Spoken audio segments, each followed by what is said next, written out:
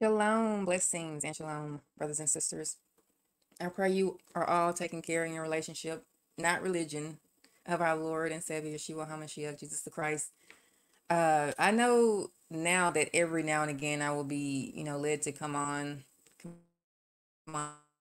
to this channel and speak what Father gives me to say, but I don't intend to be on it on a regular, consistent basis. Quite frankly, I haven't really been on it like that already. My ministry have been more in person and amongst people of the world and on YouTube these days. Hallelujah for that. Plus my life's dynamic has changed a bit too. Uh, but I am coming on to say what Father has given me to share with all those who would take heart to it, who have ears and eyes for it. But first, before I do so, I would like to humble myself in the event one will learn and grow to be better and Father also. But long story, kind of probably won't be short, but I will try my best to keep it short. But I just discovered something not too long ago about myself. I went recently through my own purging with Father, purging me, though I didn't recognize it as that at the time. But when you pray, Father, if there is any fault, sin, error, or unrighteousness be found in me, please reveal it to me so I can acknowledge it, confess it, and repent of it. Because for me, I want to be in good standing when I come face to face. That's why I love conviction. You really have to.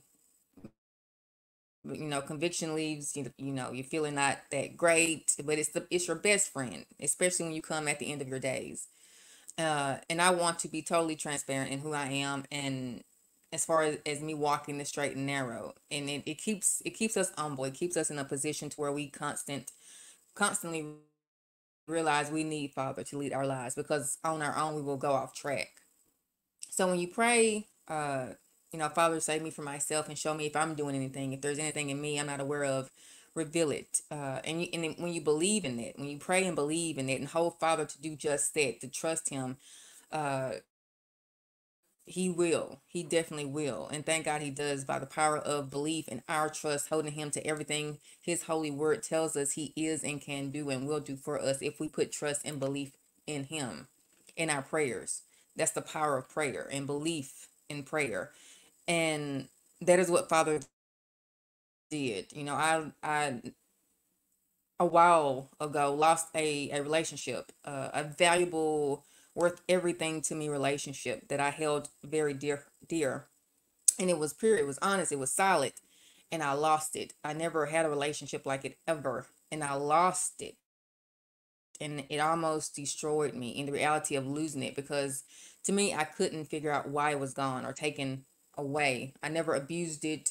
Uh, I loved it more than I loved no other relationship, because it was different. And to me, I lost in the way of feeling so rejected and abandoned and defenseless to ever getting it back. And it not only made me upset and mad and confused, but it crushed my spirit also. So I was at that time very ripe for the enemy, for the devil, any demonic opportunity to come and pounce, because I had raw emotions, dealing with it, of now anger and this hurt and this resentment, that are trying to come and just give me a hug, if you will. And it was like the enemy opening up his arms with a smile, inviting me to, brood and complain and hate and just give in to how I was feeling, to take ownership of that justification I have and how I felt, how this is not right and I don't deserve this and all of that. And it was very difficult not to see the devil's point based on how I was feeling at that time. But I tell people, and been telling people for years, saying and encouraging how we must not exalt our feelings above anything or anyone else that will give our feelings power to now overcome us, or be in a position to where we put any of that above God. Because when you do that, you really can't see God. You just see what you're going through, and you exalting your feelings of what you're going through. And I had Father in a way looking at me, going through my loss, my pain, my aggravation in silence. He wasn't really speaking to me about it.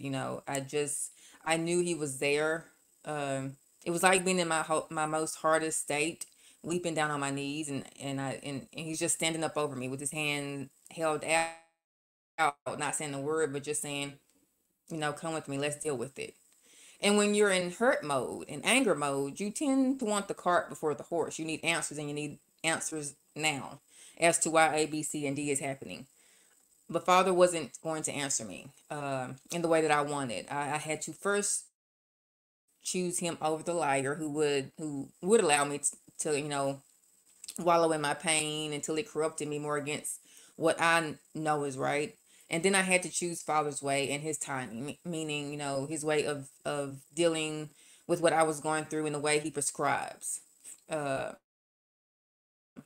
which is just turning and leaning on him and in his timing of when he would speak to me about what I'm going through. And that sucks really in that moment because that could be months down the road. But it's human nature to want answers now. It's so natural for us to put the cart before the horse. But I have to make the choice to choose months if it takes that, and choosing Father ultimately. So of course I rebuked the devil and the daily angst and all the negative emotions of my hurt and my pain. He kept thriving back at me every single day because I'm going through a loss that has left me in such raw emotions, feeling wronged and confused every single day.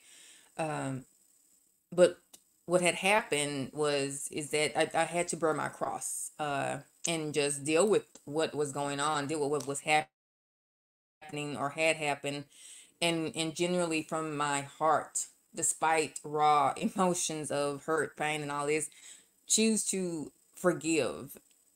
Choose forgiveness every single day in spite of. Genuinely from my heart, I had to do this.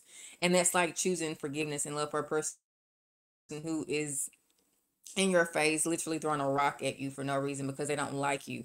But you are choosing to love this person and forgive this person, accepting it's more them than you. As you're getting stoned to death, it's that taking on what Stephen took on being stoned to death.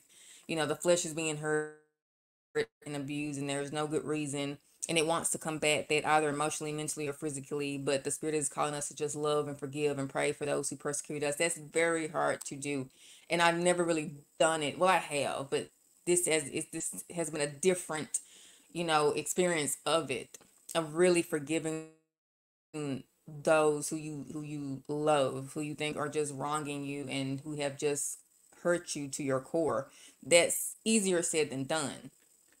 And the thing of it was that in my situation, it wasn't a them thing. It was actually me. What happened to me was my fault, ultimately.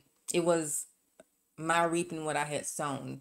Because as I started to walk the path of choosing to love and forgive, you know, my heart was widening. My grace, my mercy was abounding more. And I saw that with others. I literally noticed with people who Father put me around the same time I was going through the loss of this relationship, that they were into some wicked things, sinful things. They are not truly people who are walking with Christ fully, but there is decency and good in them. They're just misled and lost. But I had the capacity to see that and understand it in a way I was able to bring them closer to Christ.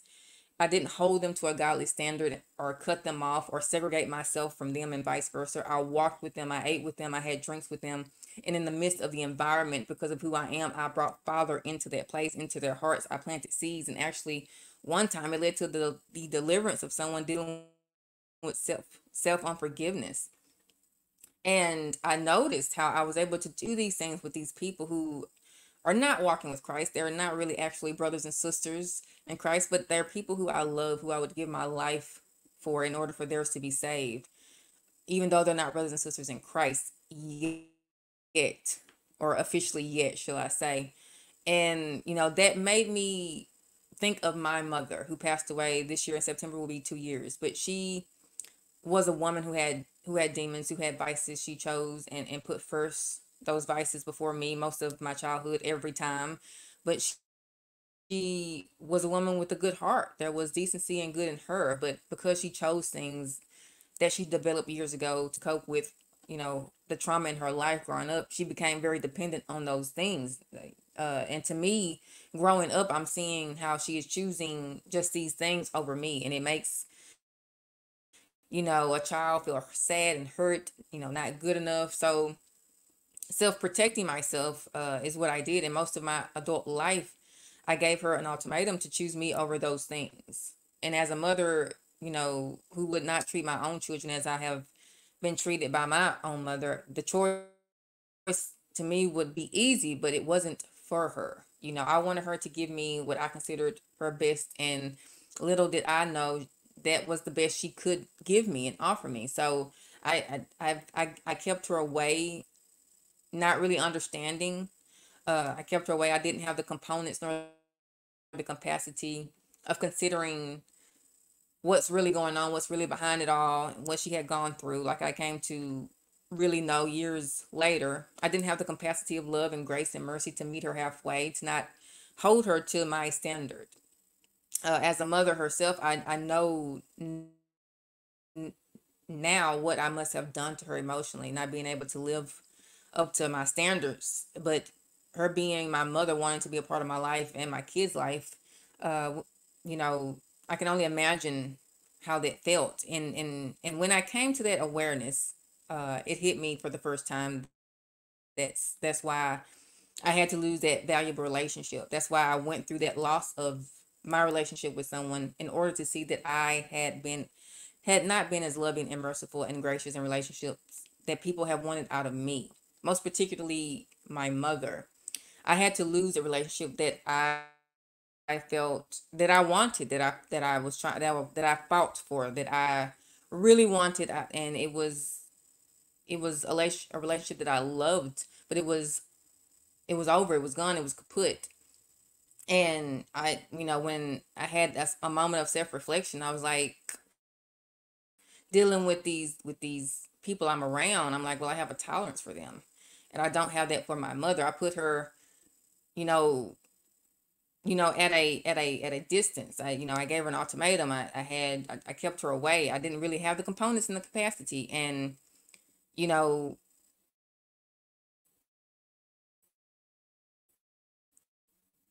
I way something that she wanted, pretty much, as a mother. She wanted their relationship, but she couldn't meet my standards. Uh, so for me, I just closed the door, and it wasn't always like that. I did give her chances, but then those chances ran out. But it hit me for the first time. That's why I had to lose my valuable relationship, and I had to lose that in order to see that I had just not been loving and merciful with her, uh, as I wanted someone to be with me when I lost that relationship. And how I hurt and ached in the loss of my relationship that I held so dear and loved so much. And that's probably how my mother felt, and how I, for years, with her, made her feel. I didn't understand what she was going through, like I do now. I didn't have that capacity to give her grace and meet her halfway like I would now. How, if she was alive today, I would chase that woman down.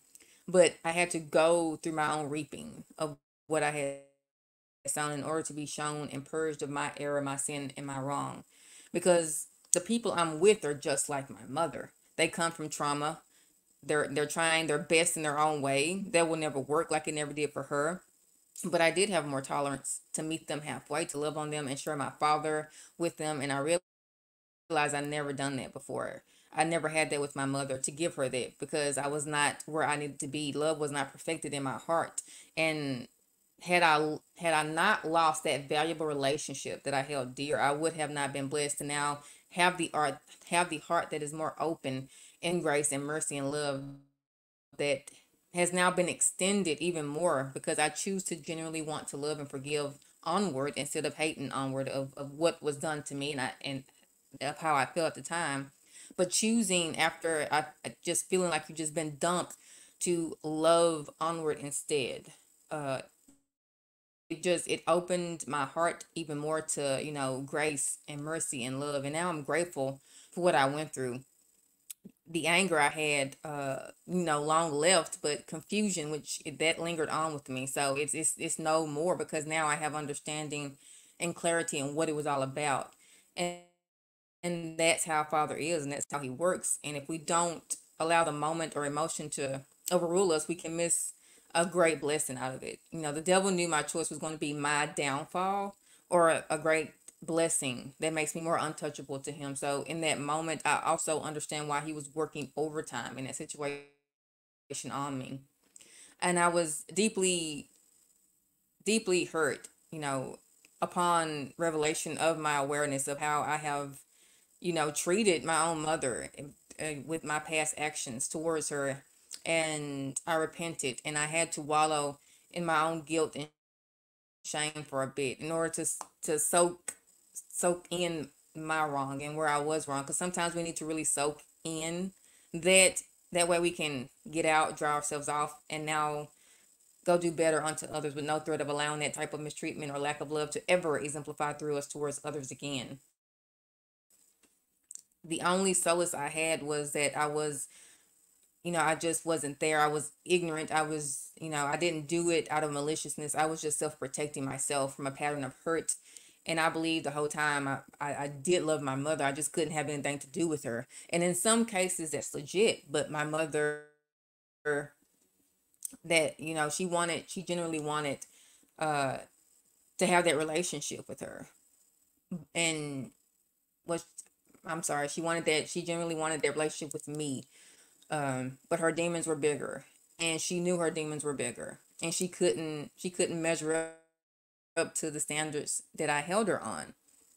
But she reached out, and since I judged her too harshly, I stopped giving her chances most times, because nobody wants to run to disappointment and hurt.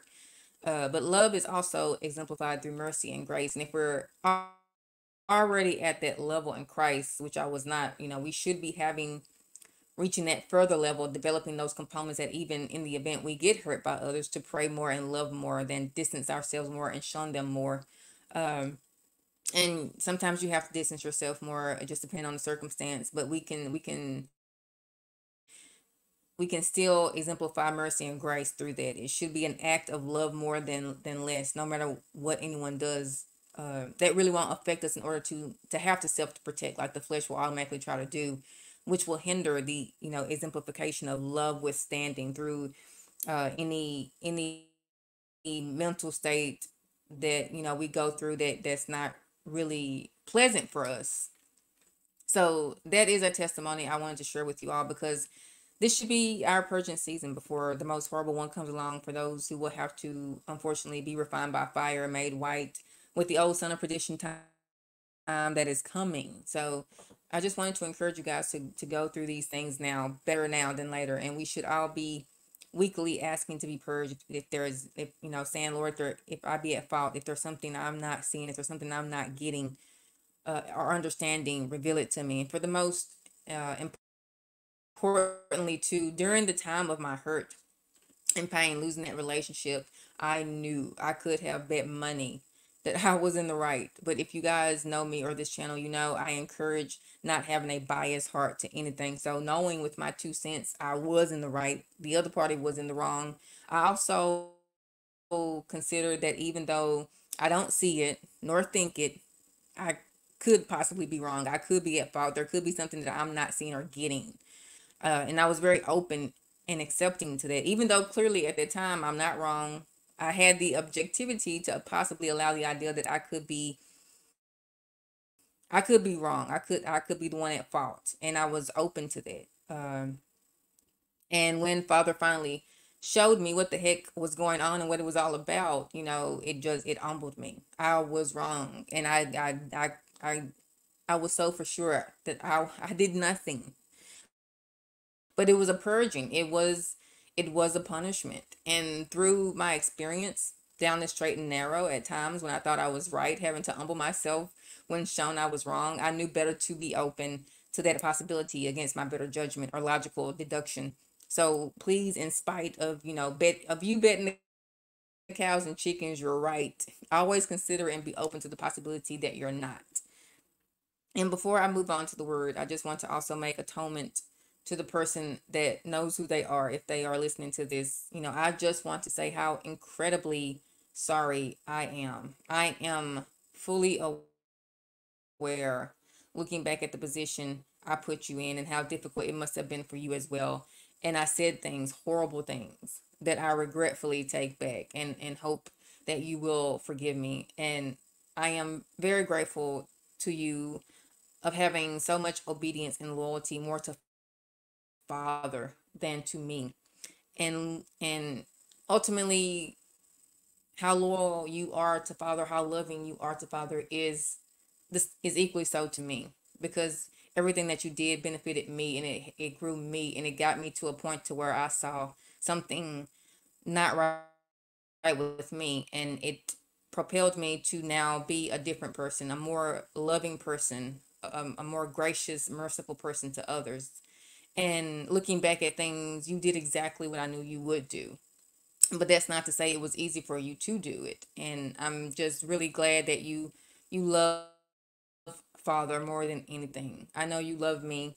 Back then, I questioned that. Going through what I did, I didn't trust you anymore. But after what Father revealed to me, your love is greater than I ever realized it could be.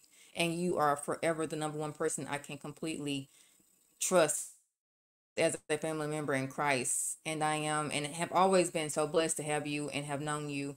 And you have always been a great teacher that Father always uses. And I love you more now, immensely more than I ever did before.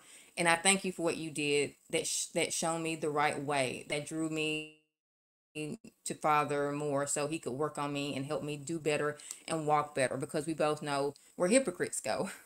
And we always live a life to make sure we are in good standing. That's very important to both of us, because so many are not uh in good standing, and they walk around and they think they are. And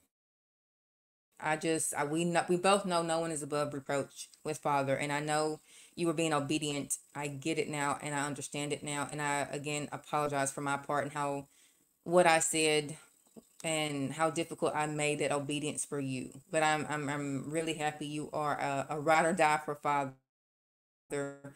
And I know sometimes love is not always in the act of good feelings, but thank God for truth and wisdom and understanding and the rest of it that Father blesses us with, which I'm not discounting. Honestly, I couldn't even count all the ways Father loves us and blesses us. So I just wanted to say thank you, and I hope you will forgive me. And I love you for everything that you are and everything that you did in spite of. And I'm saying that to the person of whom it concerns.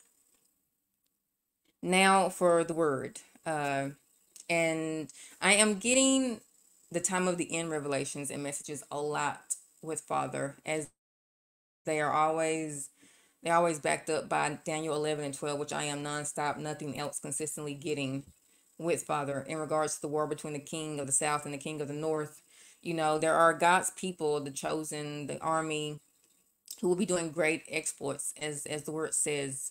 But the message I'm giving is for us to really look at the word exploits. When I used when I used to read and see exploits in the Bible, I would associate good miraculous things with that word, and we should, we you can, because that will happen and occur. But there is a time coming under the anti-Christian power where many will go through such horrible things and judgments, and many will die, and many are going to be persecuted, who retain their integrity in Father and Christ and with Christ, though they forsook the covenant and did wickedly against it. There will be people already who are strong in Christ, or those with eyes wide open now, who would join the strong in Christ, knowing that they, didn't live as fully in Christ as they should, but now they will make a decision to choose to do that, to be strong in Christ and live for Christ, and now die for Christ, if that's the case. In a great time of persecution, when others will be yielding to the tyrant's demand, surrendering everything, including their conscience, to him, there will be those already uh who are soon to convert fully, to stand their ground, resist temptation, and make in turn the tyrant himself ashamed of his attempts on them. And what I mean by that is that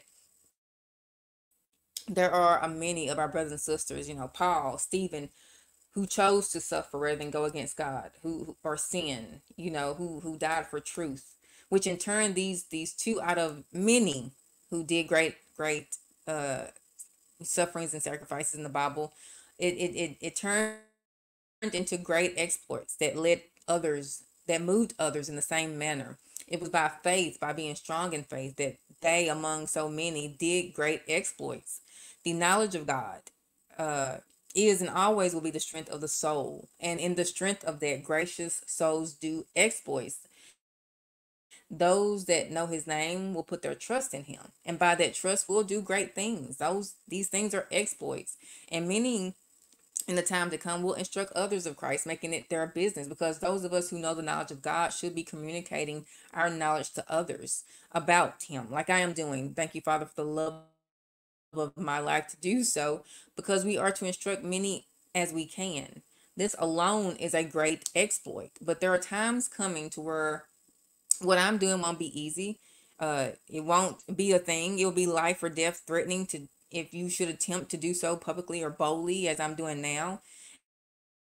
And in times to come, those who instruct others in the way of Christ, the Bible tells us, Old and New Testament, that some will fall. Now, that could be in death, that could be in persecution of captivity, of what Revelation 2:10 talks about, with, those going into tribulation for 10 days. The book of Maccabees, much of it tells us uh, Antichos, what is his name?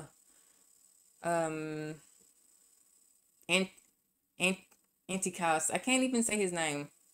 But he's spoken of in Daniel 11 of how many he slew in wars, and those he killed in cold blood, and the women he put to death, along with, hanging up their infants, horrible visions. But what I am conveying is these these horrible acts, these are also great exploits. And you might ask, how can this, be reconciled with the justice and goodness of, Father, of our God? Well, at a time coming, this will be the reflection of being made white, tried by the fire, in order to save the souls, as Corinthians 5, verses 5 through 6 says. Because at a time, many must have their spots washed off. They must be sanctified unto grace, their sufferings for righteousness' sake, that will try and purge, will show and do exploits in the way of convincing God's children of the truth and the power of that others understood and died for, in order for, those left behind to adhere to.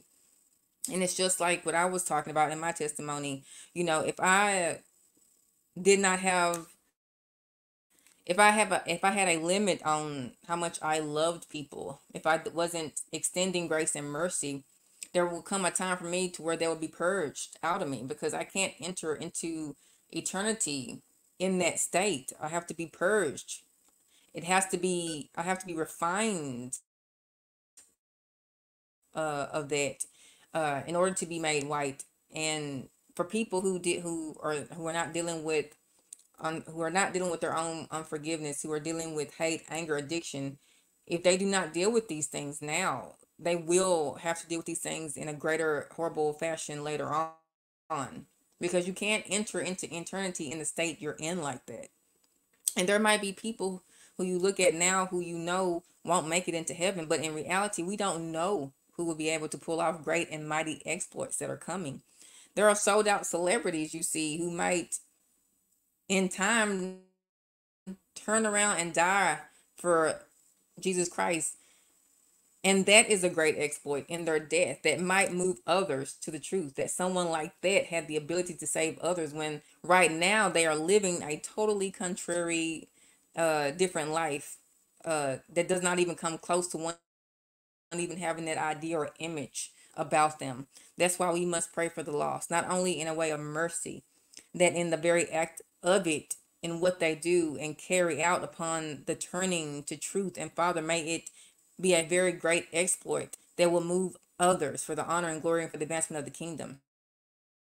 And Father showed me I need to pray also for the great exploits to come through mercy that he will give, that will advance his kingdom more and give him glory more. And so should we all. We want no one to perish, but in the Bible throughout, many were persecuted, many died, many came to Christ through exploits, unpleasant, brutal, fatal, disgusting exploits. Not just, good, miraculous ones, but horrible ones as well. The devil wants every single one of us, and we should want every single one coming at a time of the Antichrist rule and reign, like no other. We should want them to be saved, and in the way that not only do they have a second chance, but their second chance can be exemplified by a great exploit to move many towards truth, seeing at how others are being delivered for truth that they now believe in and have grace in, that their lives are now not of their own, and they don't care to die for truth. And Father,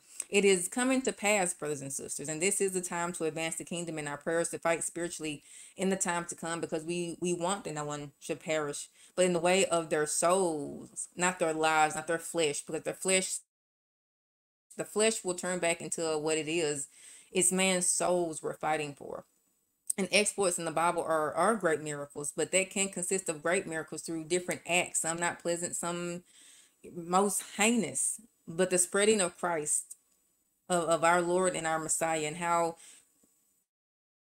we believe in him and follow him, even if it takes our life, and we will not surrender or compromise our faith and our belief and our trust in him, it will result in time to come in a person's unpleasantness or even in their life. That will be a great exploit in itself to propel others, to move others. And we have the opportunity to do great exploits right now before that time of judgment comes. And I encourage you all, I pray that you all be led to do so, to carry out the name of Christ and rebuke the workings of Satan that is stamped all over this world, and pray that many can turn to follow him and follow his way, and in their act create and do mighty great exploits that will move others in the same manner. Follow God and take care of your covenant, brothers and sisters. I love you all, and I'm praying for you guys. Blessings and shalom.